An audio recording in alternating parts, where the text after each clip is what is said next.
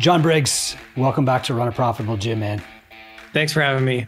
Always a pleasure to have you on the show. And today we're talking about a different kind of number. We're talking about productivity. John's new book is called The 3.3 Rule. John, congrats on the new book, man. Thanks. Yeah, and as you know, having written more books than I have, glad it's written and being published. It's a lot of work. Yours are 3 times as good as mine. So even though I've written 3 times as many, we're even. Okay, fair. It's very generous of you. Thanks, Coop. Yeah, man. Well, let's start with this. So this isn't like a strictly accounting book, right? What inspired you to write the 3.3 rule? And then we'll get into what it means. Yeah, so if people are familiar, I've obviously written the book Profit First for Microgyms. I'm a big proponent of Profit First, especially in the gym space. Yeah, we want to keep gym owners in business. And so that book is a lot about cash flow and tax strategies. This one is definitely more of a passion project for me. I've been in the accounting industry my whole career. I mean, I have a master's degree in tax. And one thing I learned early in my career, which set me on the path to create the firm that I did, was the way accounting firms mistreat their team members, all for the sake of profitability. It's just, how can I squeeze every last ounce of energy out of my team, knowing that I'm going to push them out the door and they're going to want to find a better solution to life. So I actually started this book just as a simple manifesto. I had this idea like, man, if accounting companies actually cared about their team members, they wouldn't do stuff like that. And I got into some science and some of the ways that I ran my company. And then I started talking to lawyers and engineers, and then like literally name the industry. And you have a similar potential issue where companies just expect you to just work and work and work without realizing that you're going to end up pushing people. Really the better way to say it, you're going to snuff out their passion for doing whatever it is that they're doing. And so the idea of the book is, the book was really written for people who are burnt out, nearly burnt out, or on a path that will inevitably lead to burnout. And so how do we avoid that? Because burnout is the killer of, in my opinion, the economy. So that's kind of where we started with the book. That's kind of a big topic. And obviously, like, you know, those of us who work with accountants a lot, we see this in accounting right now. Like, the only way you can hire an accountant in Canada is basically to buy out their firm, right? Is this part of the reason there are no accountants out there? It's absolutely. Statistically, 60% of accountants will leave the industry within 3 to 5 years. Yet enrollment in accounting programs is down drastically because nowadays with social media, things like Glassdoor and Salary.com and Reddit, people can, actual accountants can express their experience. And a lot of people are saying like, whoa, why would I want to do that? Seems like there might be less painful ways to get to where I want to go in my career. And so, yeah, this is definitely one of the reasons. And one of the goals of my book is, let's get some information in the accounting industry so that people can change the way they run their firms and we can keep accountants in the industry longer. But, you know, it's not just accountants. So I don't want any of your audience to be like, oh, great, we're going to talk to a book about for accountants. I promise it's applicable to everybody. It's super applicable to gym owners. And so once John gets into the basic premise, you're going to recognize here as a gym owner, like how the principles are going to apply. I mean, yes, accountants get burned out, but if you've ever coached 3 CrossFit classes in a row, you know exactly what I'm talking about and what John's talking about here. So John, can you explain the core concept of the 3.3 rule and how it's different from traditional workday structure? Yeah. Let me start with the back history, if that's okay, Yep. Coop. So a lot of people maybe forgot, back in the 1800s, the world was industrial age and they worked 80 to 100 hours a week. And it's the way life was. They didn't have anything to compare it to. We have these machines going and humans were needed to maintain and keep the machines going. Therefore, there was constant, like someone had to be there. Well, if you're working 80 to 100 hours a week and you do the math, there's not a lot of time once you add in sleep to do anything else. So come along to the early 1900s when a well-known guy named Henry Ford is trying to sell motorized carriages, right? And you know who doesn't want motorized carriages? People who don't have time to do anything other than go to work and sleep. So he made a decision and was kind of villainized at the time. But he said, you know what? I'm going to give my team, my employees, 2 weekend days, because at the time they only had a 1 day off. And I'm going to stop their workday at 8 hours, because at that point there was no cutoff. And you know what happened? People now weren't burnt out by the end of the now Friday work week, and they could go somewhere, but they can't walk because the places they wanted to go were a little bit further away. So car sales increased. And fast forward 100 years, with all the advancements we've had as a country, as a world, we're still working on the same 40-hour work week that was created effectively because Henry Ford was a genius and wanted to sell more cars. So there's a lot of science behind what I'm going to share, but the core message of the 3.3 rule relates to let's use the science and stop looking at it as a Monday through Friday 8-hour day work week. So the rule states the most efficient workday is to work up to 3 hours, followed by a 30% recovery period. So that's where you get the 3 relates to up to 3 hours. The 0.3 is the 30% recovery period. And we can obviously go into detail because without the context of the book, some people are like, I still don't get it. We'll get real specific here, but this is obvious to a lot of entrepreneurs that when they started down the track, they quickly realized like owning a gym is not a 9 to 5. It's more of a 5 to 9. And if you don't start taking a break midday, you quickly find that you could be back to that 80-hour work week. That said, most of us were raised in this, school system of like, you can expect a 9 to 5 career for 40 years and then you get the gold watch. And so some people are surprised when you hire them to coach and they're working 6 a.m. until 9, and then they have their entire day and they're back at 5 p.m. until 8. And that it causes some friction in their head. Like, is this what I'm supposed to be doing? In reality, though, this is kind of like the optimal day, right, John? Is that where we're headed? Yeah, let's optimize our day instead of like putting ourselves in a confinement of when it should be. And especially, I'm glad you brought that up with gym owners. You have the morning section before the rest of the world starts their day because they want to get in their exercise. And then you for sure have a busy time at the end of people's workday. But then gym owners find themselves doing stuff in the middle of the day. I mean, they're already up. They're productive people, right? And so easily without boundaries around maybe how they should be structuring things, we have seen lots of gym owners say like, yeah, I'm actually working 80 hours because I just don't stop. Once I wake up, I just keep going. On a scale of 1 to 10, how happy are you? The number wasn't too high. Do we have to use an integer? Can it be like, it could be -1, I guess. But that's the thing, right? Is because we've been framed or we've been taught like you get to work and you stay at work until you are done work. We perceive that somehow we're getting ripped off, even though we've got like 6 hours in the middle of the day that's open. But let's get back to the basic premise here. So you said that we should be working up to 3 hours and then taking a 30% break. Let's get into the science and the math a little bit. Okay. I won't get into all of it that's in the book because it's a lot, and we don't have a lot of all the time in the world. The 2 main ones I think that relate.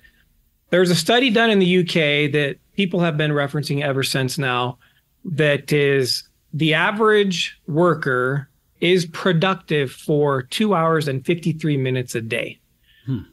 So you're paying for 8 hours, but they're actually saying, I'm only giving my employer 2 hours and 53 minutes. And that'll make sense. It makes sense to me after seeing all the science.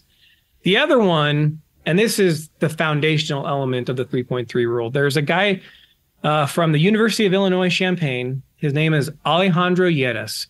And he did this study. And at the time, he was interested in this idea of attention span.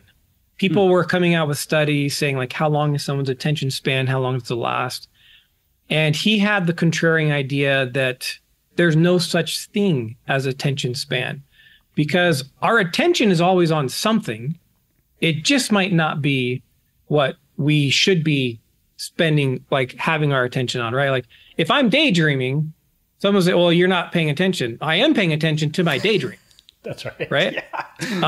So it's like, okay, So let me see. How would I like confirm that there's no such thing as attention span? And that kind of went into this idea. He came across a study that talked about physical stimulus. If our body has a constant stimulus physically, it will neutralize that. Consider the clothes that we're wearing right now. We put them on this morning, and because the constant pressure of the fabric has been on our skin, our brain stopped registering that sensation. But as we're talking about it, you probably are maybe wiggling a little bit more, and you can actually feel the fabric physically provide some sort of stimulus. Yep. He's like, I wonder if the same thing exists with the way our attention works. So he did some studies and sure enough concluded that if we have maintained focus on something, that's a constant stimulus and our brain will eventually neutralize it. And so we just kind of we combine that element with the 2 hours and 53 minutes of productivity. And that's where we come up with, let's push ourselves to be focused for up to 3 hours. And I say up to 3 hours because we are all a little bit different. Like, for example, Mike Michalowicz is a good friend of mine. I'm sure your audience is familiar with many of his books. He just had a new book, All In. If you guys haven't heard about it, check out a copy. It's based on hiring. It's really great. But he's like, yeah, when I'm in my like writing season for a book, it's like, I'm about 53, 57 minutes, and then I need a 15-minute break. And it's so funny that as I was working with him and using him as a mentor for this book, he's like, it's so funny as I'm reading your book, John, I'm like, this totally supports the way I'm naturally approaching the way I do my own work. But other people, like you get me, say, hey, John, can you do some forecasting for me? Put an Excel file in front of me and your profit and loss statement. Dude, I can go 3 hours. I love that stuff. Right? Chris is, I'm shaking my head because I'm like, oh, it's on Instagram. 3 minutes in. You know? I don't even have Instagram. I'm just like, let me get a new app. So, and also for me, writing is harder. I don't consider myself a professional author. And so an hour and a half block, man, that's about the limit I could handle of sitting down and writing and really having good focus time. So even the different responsibilities that we have throughout the day may require us to change. So that's why it's flexible up to 3 hours. And then whatever length of time that was that you did focus, take a 30% recovery of that time. So if I worked an hour, it's about a 20-minute break. If I worked 2 hours, it's about a 40-minute break. If I do the full 3 hours, I'm going to take a full hour off. So I'm thinking through this in coaching in my gym. And I know from thinking about it in the past, like, let's say that I have to coach 3 classes in a row. My first class, I'm going to be about 80% because I'm just not like warmed up and in flow yet. My second class is going to be my best. And my third class, I'm going to be, down to about 70%. So attention doesn't just like start off strong, stay strong, and then drop off a cliff, does it? There's kind of this like wax and wane curve to it. Yeah, the Princeton Neurological Institute, that was such a hard word to say in the audiobook. They did a study that shows our brain has a natural cycle of focus, distractibility. So absolutely, it's not just I'm 100% focused, but we do know from science that after 3 hours, even if you're at 70%, you're going to see a steep decline. Like some studies even showed people's focus dropped off after like 20 minutes, like a steep decline. And so part of it too is I wanted it to be more of a framework so people can tweak it and make it work within how they know they need to operate. And as they start practicing it, they'll realize there's a natural flow for them as far as like, oh, this task, an hour, I'm good. After that, I don't want to have anything to do with it. Like you might have some coaches who are great, who are 100%, they can come in 100% on one class, but by the second class, it's like 50%. Kind of like you're going to want to pay attention to the different skill sets and behaviors of your coaches because not all of them are created equal. And I don't think we need to force someone. It's like, look, if you coach 3 classes in a row and the last 2 classes are terrible, I'd rather you coach a class, take an hour off, coach another class, take an hour, like whatever that flow needs to be so that our members are getting the best experience. That makes a lot of sense, John. And I'm just curious, this doesn't apply specifically to gyms, but do you find that that attention window is affected depending on where you are? So for example, I think my attention window is probably a little bit longer when I'm here at the Two Brain Workshop than when I'm working from home. 100% our environment has so much to do with how we focus. In fact, we talk about in the book, I have a whole section on remote work that kind of relates to that, where some people, if you read the article, say, remote work is for the devil, and the others say remote work is the next thing close to godliness, like complete opposite paradigms. And each of them have their own studies to support it. And they're both right. It's because we're all different. I have team members who have kids at home and maybe a spouse who doesn't necessarily respect boundaries. And so when they're trying to work from home, it's a disaster. I have others who have a designated spot. Their family honors that. They're really productive. Others don't have any distractions at home. Like when I'm at home, I don't want to be 100% focused. Right. Like even the COVID months when the world was shut down, I worked from home for 3.5 weeks when I was like, I can't handle this. I am not as focused here. So just driving into the office by myself was way more productive here without distractions. And so, yeah, it 100%, the environment matters. All right, man. I'm going to be sending a card to your wife after the show, but let's get back to the gym world here. There are definitely days in my past, and I know my coaches are going through this right now, where they've booked 4 or 5 clients in a row. And I don't want to discourage them from doing that. They're trying to be available when the clients are available. Like, how can they structure their days so that they're doing the 3.3 framework? Yeah. If I had 4 clients in a row, then I would make sure my meetings are not an hour long, right? So again, if I'm going to work back to back to back, I still want to make sure that that back-to-back effort is within a 3-hour block. Now, I think also some of your coaches need to recognize, are they more introverted or more extroverted? Because both can be very successful as gym owners, but an introvert likely isn't going to be able to handle back-to-back client meetings, whether that's a no sweat intro or whether that's an actual paying client, just because they're introverted. Like it takes a lot more out of introverts. I know this because I'm an introvert. Then, they just have to be aware of who they are. And I think there's that fear. The FOMO comes in. It's like, I have, for example, a no sweat intro, right? Like, oh man, they're available this day, but I'm not. Let me make it work. You're on the phone with them. You're keeping the momentum going. Having it scheduled out the next day or 2 days later or a different time that works for both you and them, I don't think is going to kill your opportunity to get a new client. I think sometimes it's okay to honor what works for you, because if you don't, you're potentially subconsciously saying to the prospect, I'm going to fit you in knowing that I'm going to give you a less valuable experience because I'm going to be kind of burnt out. I'm going to have less energy going into this meeting. Where it's like, really, let's just be fair to ourselves and the client. Say, I want to give you 100%. And this is the day, based on what you just told me, that our schedules match up and when we can do that. I really think, to support you on that, John, there are 2 big mistakes that I see gym owners making with NSIs. And the first is they block it in their normal workout time. So person walks in the door, of course they're 10 minutes early, your shirt's off, you're sweating all over the place. The Metallica Black album is just going crazy in the background. And the client is already playing defense, before you even sit down with them. The second one is you're like, okay, I've got this block. I've got 2 classes and then a break and then another class. I'm going to put them in that break. And so, of course, the client shows up 10 minutes early. It's loud. There's 30 strangers running around doing stuff that they don't understand.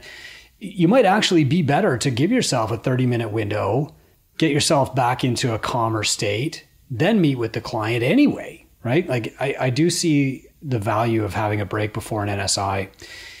I just did a semi-private session in my gym where I'm a client, and I was talking about this book with the coach, Jessica, and the other person in my semi-private group today, Lauren. And Lauren's also an entrepreneur. And I was sharing like some of the lessons. But what was interesting was I realized that a semi-private session for a personal trainer is actually a little bit easier on the introvert, because Jess would, how's it going? You know, her stuff. She's the spark plug. And then she can back off for 5 minutes while the clients are talking. So, you know, maybe that helps a little bit too with breaks. But yeah, good idea.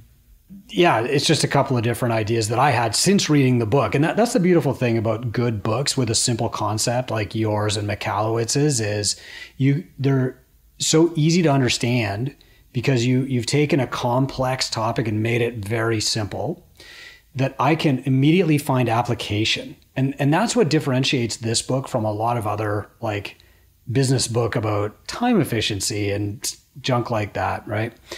John, I want to get into like, how does technology help? So you mentioned the role of technology and digital tools in optimizing the 3.3 rule. Like, what are some specific tools or technology that you recommend to help gyms specifically adopt this?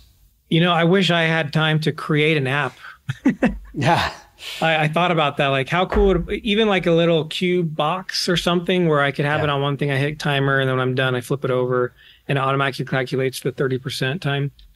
There's probably not one specific thing. Calendaring is really important when it comes to technology and keeping the 3.3 rule, because most people can't keep their entire workday in their head, right? And so by using a calendar app, even if it's simple as Google Calendar, which I use, I can clearly see when I have enough work where it's like, oh, yeah, that's more than 3 hours. I need to potentially rearrange that. Block out a actual break time. And then like, so visualizing your calendar, I think is super important to honor the 3.3 rule. And then part of the technology stuff too, is like, there's a 3.3 rule and the book goes into the 3.3 system, which is about your team's going to be more productive just with the simplicity of adopting, let them work up to 3 hours, let them take breaks where they're not doing any work whatsoever. Like give them permission, give yourself permission to do that. They're already going to increase productivity that way. But then if you want to like go even further, which we want everyone to do, all of our readers to do for sure, how do I make that focus time even more productive? And so that's where technology comes into play, where, you know, for gym owners, that could be actually utilizing the gym software they're currently paying for, but never looking at all the things that are open, right? A lot of times I need this software. I have this problem with keeping track of my members and attendance. Cool. Here's the software that can help. Great. Oh, by the way, the software actually does a couple other things that could help you. Like maybe let's take some time to figure out how that can help you be more productive. It's the whole sharpening saw idea, right? By Stephen Covey. Let's take some time to do that. But I don't have a specific technological like app or solution for everyone. I think let's just utilize what's out there to make us more productive. I think the best app I ever saw for this was on a Harry Potter movie, and they had like this hourglass, and the sand would run faster if the conversation was really boring. Just go to Target and get that. Yeah, exactly. Yeah. So I had a question from my coach, because this is the topic of conversation in our semi-private session this morning. And she said, okay, well, I'm going to coach 3 hours in a row, and then I'm going to jump in the noon group, and we got this really hard workout. That will be my break. And I said, I'm not sure that actually counts as a break, but we want to get your opinion. Yeah. As the gym owner, you are always on when you're in your gym and there's members present. Yes. So even if you're trying to, I want to go work out, which is a great break thing in general. Yeah. It may not be the best thing for a gym owner to do if they're doing it in one of their classes. Now, if the gym owner has the ability to really shut off and just work out, then great, go for it. But my guess is in between their reps, they're looking at the other members and they're making notes like, hey, Bob seems to like, he's not hinging the right way, or his full depth squat isn't down. I wonder if I could meet with him later and let's get him some more mobility. Or this guy seems extra winded. I wonder if maybe we should meet about his nutrition. Like, I personally don't think most gym owners are going to be able to shut that off just because they want to serve so much. They can't help themselves. So I would recommend doing your workouts probably by yourself still. Now, Okay. again, if you're going to work out with your gym and their classes, that's great. It's just not, in my opinion, that's not a 30% recovery period. That would be considered work. That wouldn't work for me either. I'm always watching, like, how are they doing that? Kind of auditing as we go. It wouldn't work for me either. John, I'd like to zoom out a little bit here because, one of the biggest problems at my gym, and we were locked down for almost 2 years, but I think a lot of gym owners are hitting this wall right now. How does the 3.3 rule address things like burnout and work-life imbalance, on the bigger picture? Yeah, so good. And I'm so glad you called it work-life imbalance. It's like we totally know when we're out of balance, when something's imbalanced. But the idea of work-life balance, the opposite that people think, it's a fallacy. It doesn't exist. Like work affects life, life affects work. So, how does it affect that? If you think about burnout, and now you think about this idea that, okay, well, I guess let's put ourselves in that place. What leads to burnout? Working a lot of hours in a row, usually at some point after working so long, whether that's days, hours, weeks, years, with some gym owners falling on the sword, right? I know you and I preach the same thing, like you guys have got to be profitable. Some gym owners don't pay attention because they feel you have a natural dopamine and serotonin that happens due to the nature of your job and saving human beings from dying. Like that, you have a natural chemical reaction there. So it's easy to overlook sometimes that you do need profitability to stay open. Mm-hmm. But what happens is they'll go that long and all the endorphins are kicking in. It's awesome. And they're saving lives. And then at some point, they're going to have that moment. I don't want to call it an entrepreneurial seizure like what's his bucket does, but it's some sort of like seizure. And it's, holy crap, I have nothing to show. Maybe it's a profitability seizure or lack of. I have nothing to show for all this hard work I've been doing for X amount of time. That will put up a wall and usually burn out. That's the moment of burnout. And then closing the doors or making a massive life change happens pretty closely after, because you will not be able to get rid of that idea that you're killing yourself with nothing to show for it. Because human nature is we want to receive value back for the effort we're putting into something. It's just natural. We're not going to fight it. So if that's how burnout usually happens, what do we do to avoid that? We throw in the 3.3 rule where I work, I give myself a purposeful break. And it's an actual break. So my brain resets so that when I come back, I'm just as energized. Because also what happens is as I'm giving myself purposeful breaks, I am allowing my mind to take an opportunity to realize maybe there's some things I need to change about the profitability of what I'm doing. Instead of just go, putting out fires, hoping everything works out. Look, hope and pray method is really great. I'm a Christian. It works for that. It's not a good business plan. Okay. And so let's have rules in place. And that's what the 3.3 rule does. It gives us that opportunity to always be rejuvenated and focused. It's just a great cycle. Does it work on a larger scale? I mean, what you just said reminds me of the original Tim Ferriss book, where he was telling people that they should have mini retirements throughout life. So, for example, is it ever a good idea to work for 3 months and then take a month off? Or is it 100%? No, on where you are? Yeah. Exactly. Yeah. Like, for example, this book has been a lot of effort, and my goal is to take a lot of weeks off when this is over. Right. So, yeah, it's minuscule on, like, you can focus on the 3.3 rule on a daily basis. Yep. But then you can also look at it as like, you know what? I have worked 3 months straight in a row. What's the harm of taking a week off? You don't even have to go anywhere. What, like, some of the best time off I have is just, I took the time off. Everyone thinks I'm on vacation, but I'm really just hanging out at my house, enjoying quiet and, like, again, refreshing. We're coming back from the breaks, right? A lot of people take time off during the holiday break.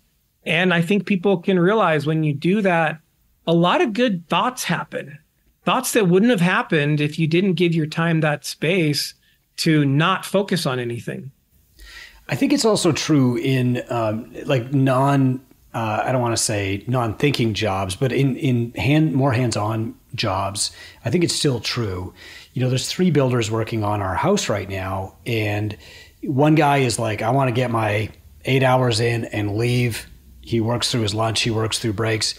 But he gets far less done than the other 2 guys who sit down and have a coffee at 10. They have a half an hour for lunch. They sit down and have a coffee at 3. And I never put it together until now that these guys who take breaks are actually getting more stuff done. And they seem to love their job a lot more too. 100%. Think about it. You set up for the day and you're in your head like, I'm going to go 8 hours straight. Well, most people are like, oh, that sounds terrible.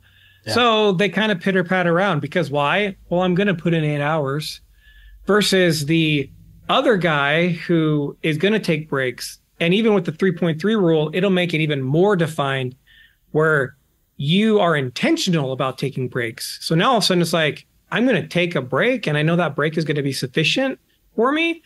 I'm going to go all in right now. I don't have to pitter patter around because I can be completely focused because I know I've been given permission to just do nothing during this other time period. So there's no guilt and I can completely recover. And especially in physical labor stuff, like you wouldn't ask, like you think your members, your coaches here, your audience could be like, yeah, we would never ask a member to work out 8 hours in a row, even if it's a low stimulus thing. Like that's effectively what a blue collar job is, right? You're at a most time a kind of low stimulus, but physically active for 8 straight hours. That sounds terrible. Especially in the cold. So John, like what are some challenges that businesses have? Let's say the CEO or the owner is all in on this. Love it. Makes total sense. I'm going to implement it. What are some of the challenges that they have when it is time to actually execute inside their business? The first one is explaining it to your team because a lot of times first of all, they're not going to believe you. And so they might be thinking, okay, I'm going to like in our firm's case, I'm going to do a tax return. And then for my break, I'm going to read emails, right? And that could be anything. I'm going to do X and then I'm going to do emails for my recovery period because I don't want the owner to be mad at me because I don't believe him. Emails is part of work. That's not an appropriate recovery period activity. So that's one of the things. The second thing is to like let them know like, you're still clocked in, right? I'm still going to pay you for 8 hours, but with this rule, you actually only getting 6 hours of work focus time.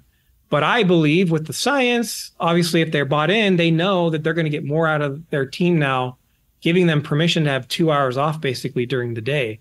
Yeah. So like if I had an hourly employee, I would include their 30% recovery period as part of what I'm paying them for because I know that it's just more efficient. Those are the 2 biggest ones. Some smaller ones, studies show working through lunch. So a lot of people are going to want to work through lunch to try to be effective.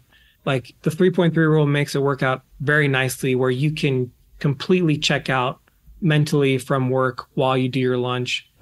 Torque, I think was the name of the company that did a study that showed their team members who just ate lunch during their lunch break were like 70% more effective than their team members who tried to work through lunch. It makes a lot of sense, man. And like, in Canada, what happened when government agencies started coming back, they started adopting this practice that they called hoteling. Now, this is despite the Harvard Business Review saying that hoteling is the least productive method of work in the history of humankind. But these agencies, they would come back and they would be like, okay, everybody's here for 8 hours and your desk changes every day, first come, first serve, and like, you take breaks whenever you want, but you got to put in your 8 hours. Of course, productivity went way down and people started doing their work at home because they couldn't get anything done in the office. This is like the counterpoint to that, which is you stay focused for up to 3 hours and then you take up to 10% of that time off. And I would bet more and more studies are going to come out just showing how much better this actually is. John, fantastic book. It's like my favorite book of 2023. And it's just coming up. When is it actually available for people to buy in 2024? So you can pre-order now, depending on when this releases, but January 15th is the official availability date. That is going to be, so the week this comes out, it'll be available to you. We'll post a link right in the show notes. I said it was my favorite book of 2023 because John slid me a PDF version a few weeks ago. Guys, I am so fired up about this book. John, it's not a surprise that you wrote this, but it's a surprise that an accountant wrote this, if that makes sense. So it does. Man, thank you for thinking. Yeah. Thank you for thinking outside the box, man. This is so good. Yeah. Thanks, Chris. I appreciate it. I really hope that we can get this in the hands of small business owners, because I think whether it's the Canadian economy or the US economy, it's on the back of small business owners is the way our economies function. And the Fortune 100s get all the attention. But the reality is, if we lost the Fortune 100 companies, we would be fine economically because we have enough small businesses. If we lost all the small businesses, we wouldn't be. And the biggest threat to small businesses going out of business isn't necessarily profitability. It's a consequence of, but it's burnout. Obviously, if I'm not profitable, that kind of leads into me feeling burnout. But I just want to keep business owners in business. I want to keep them fired up and passionate about why they got into business. And I think this rule really will help them accomplish that. Yeah. And that's why it's especially important right now. I think the next 12 months are going to see more entrepreneurs just succumb to burnout, close up shop, and nobody wins when that happens. So John, man, thank you for the 3.3 rule, and we'll have a link in the show notes for everybody to go out and get it.